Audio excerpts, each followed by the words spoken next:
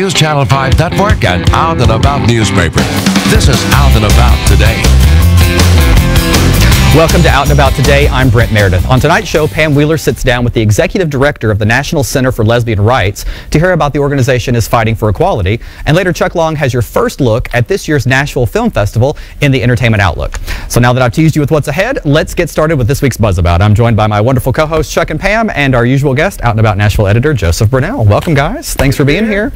All right, we ready for some opinions? Heck yeah. Heck yeah. Okay, all right. Well, first up to bat, we can't skip over this. We have to talk about this again today. Marriage equality update. We've got a current map, if I'm not mistaken, that we're going to throw up here. And last month, March, was a bit of a milestone for Tennessee and a few other states. And this month proves to be a little bit more of the same. So we've got that current map up right now. So looking at that, what do we have? Some of the statistics on there. 42% of the LGBT population is living in a state with marriage equality for same-sex couples. 13% live in a state with comprehensive civil union or domestic partner laws.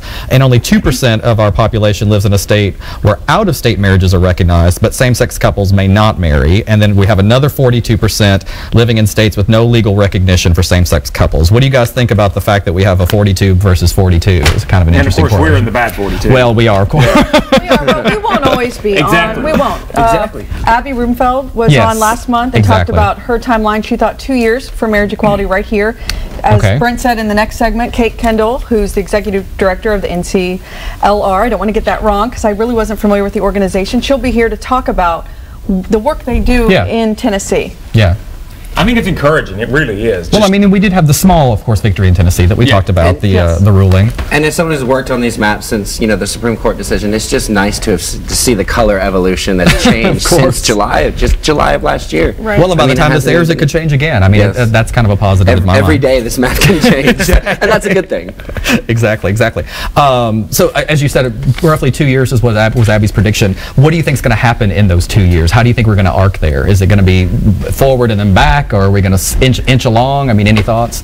I think forward and back. Okay. I think, 2 steps forward, 1 step back, though. That's a good thing rather than vice versa, which is what we have been doing. Well, and it's a process. The lawsuit that was filed was about 3 couples. That was a strategy because they thought those 3 couples would be empathized with because they were already married and had rights and moved here. Yeah. And so that was step 1, and it's going to be a process. And I think it's important that we just keep our eyes on what's happening in Michigan too, being this. That's a valid point. That's a valid point. All right, 3 minutes left. We better jump ahead because this next one is a big local. Oh wait, one little thing. Go ahead. Congratulations, because you're engaged now, Joseph. Yes, I am. So this actually What's wrong with this us? makes a big difference. too. Really, So, really applies to you. Yes, Cool. it does. Thank you guys so much. No, you're welcome. Congratulations. Exciting. Well, to turn to a less happy note, I suppose. Last month, the March issue, marked the last month rather of Inside Out Nashville, formerly known as Xenogeny. And I think for a couple of us that have been around a while, we probably remember the last 20 years. Linda Welch, the publisher of that publication, has been on our show many times, participated in these roundtables. What do we think?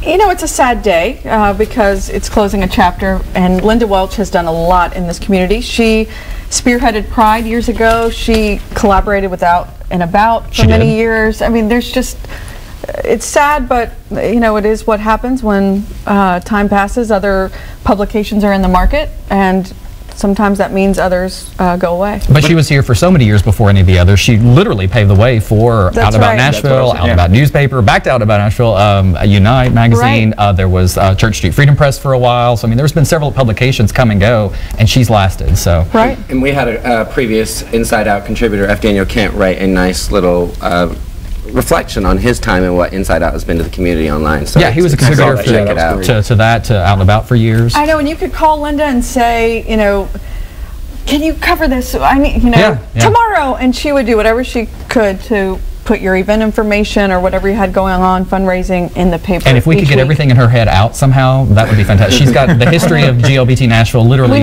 saved in her brain. And record it. Well, let's move on again. Another ending of sorts. Last month also marked the death of Fred Phelps. We've given him and his church a little bit of time on here in the past. I thought this was worth reflecting on and maybe seeing what is sort of the positive, if you could say that, or negative, or the two sides of this situation. I just think it's interesting now that he's gone, though.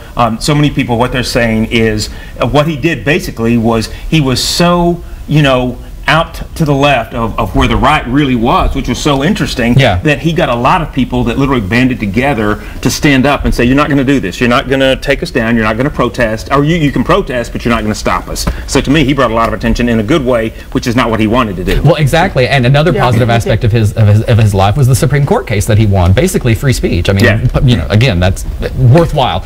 We're just about out of time, so I want to make sure we don't miss this. Joseph, the next issue of the paper is out now. Yes, you should definitely check it out. We've got the Music City Sisters, plugging into the past, the future, and the present of what's going on with the Music City Sisters. You really should get to know this awesome organization that's happening in Nashville. Cool. Well, thanks so much. Cover. It is. I'm And loving you're the previewing the film festival as well. We are previewing the film festival, and there's a great Pride entertainment announcement in there as well. Is there an engagement picture in there about you? There is no engagement picture. But Jennifer Nettles actually called you up, and I love that. Yes, she did. It was surreal.